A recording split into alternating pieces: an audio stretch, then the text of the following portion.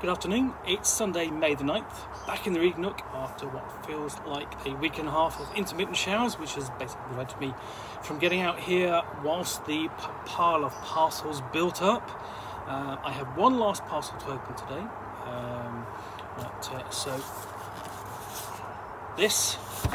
so knife, and of course the requisite nice hot cup of tea. And for those of you wondering, the tea I'm drinking today is toast and jam. It's a Yorkshire tea brand, and it sort of like tastes like, well, imagine if strawberry jam on toast, if you could drink strawberry jam on toast. And that's what it tastes like.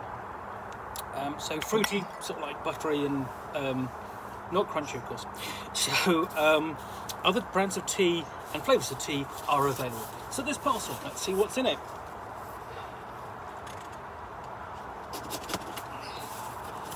Okay.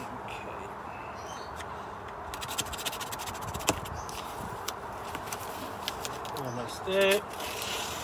Slice of the knife and put it back. We've got.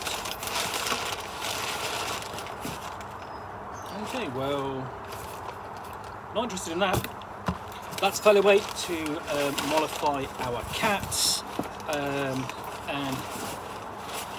this is a certified fountain pump.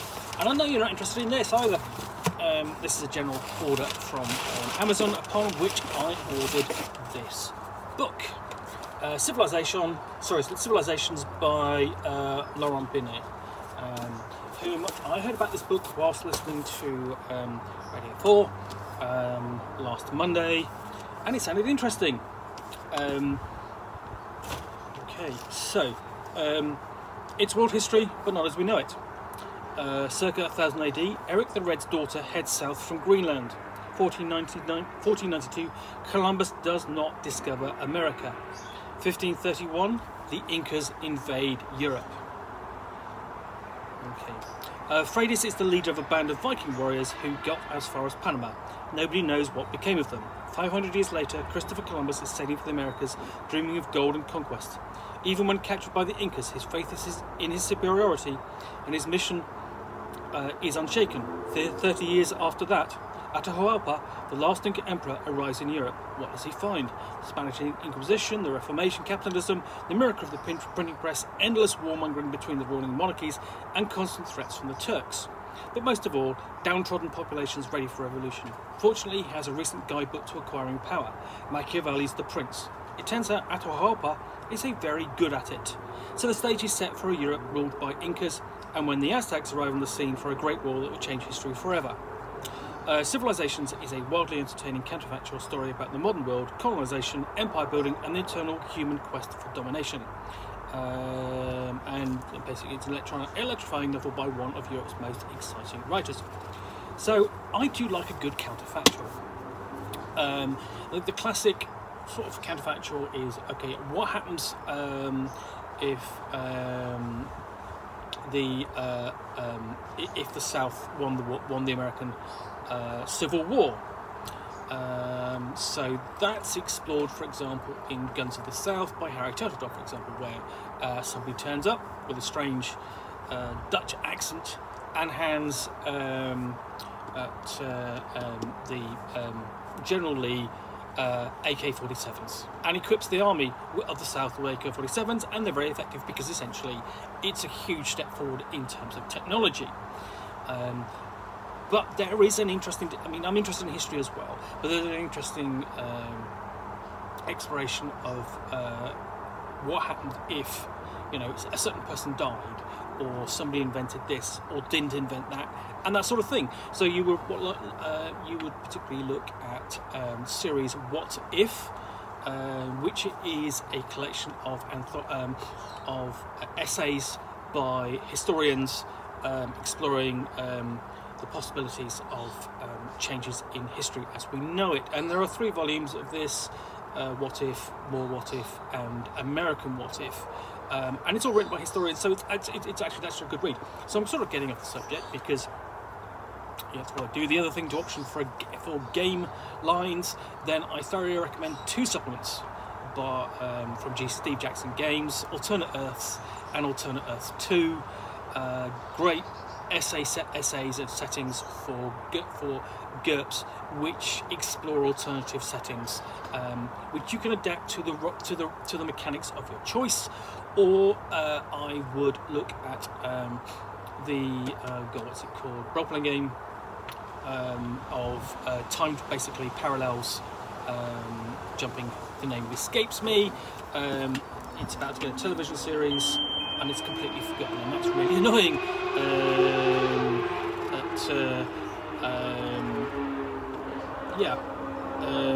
Luther Arkwright, that's it. Adventures of Luther Arkwright, the comic by Brian Talbot, which has been turned into a role-playing game twice. The most recent one is from the Design Mechanism and uses the Mithras system. I recommend looking at those as well. So what we've got here is a counterfactual novel, one in which the invasion, really, essentially, of Central America during the 16th and 17th centuries is reversed, so all of the horrors and discoveries made by Cortez and his followers, and all of those who followed in his wake, are essentially reversed, and it's the civilization of the Incas, the Aztecs and so on, who make that journey across the Atlantic and essentially make discoveries in Europe.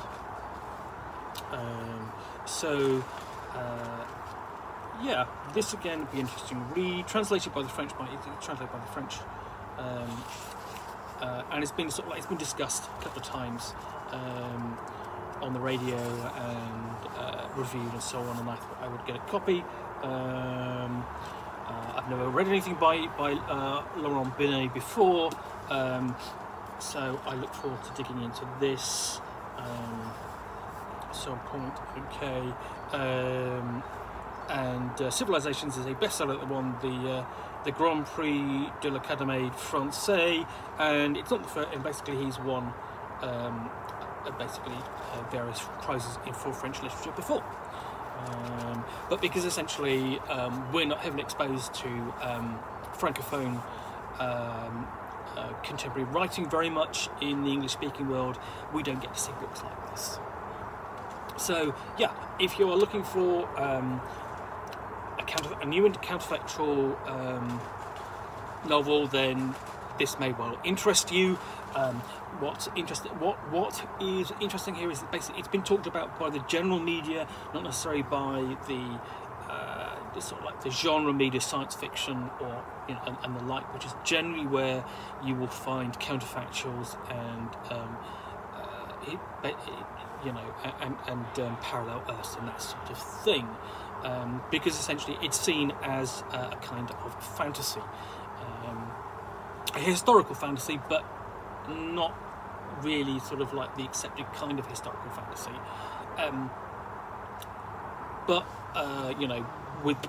I think because Laurent Binet has won awards for this book, basically general, how can I put it, general book awards that you wouldn't normally see a work of science fiction or speculation necessarily winning, it's got the attention of the general media,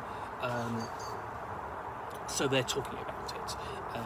And the other thing, of course, is that genre subjects are of greater interest these days than they once were, because they're more popular.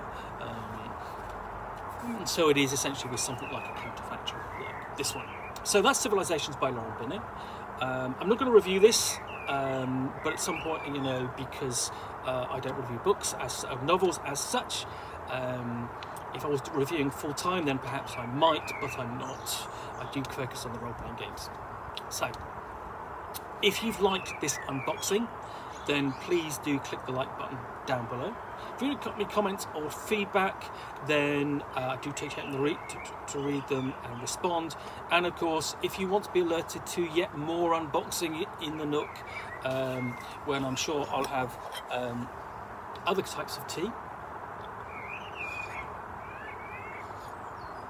then please do subscribe.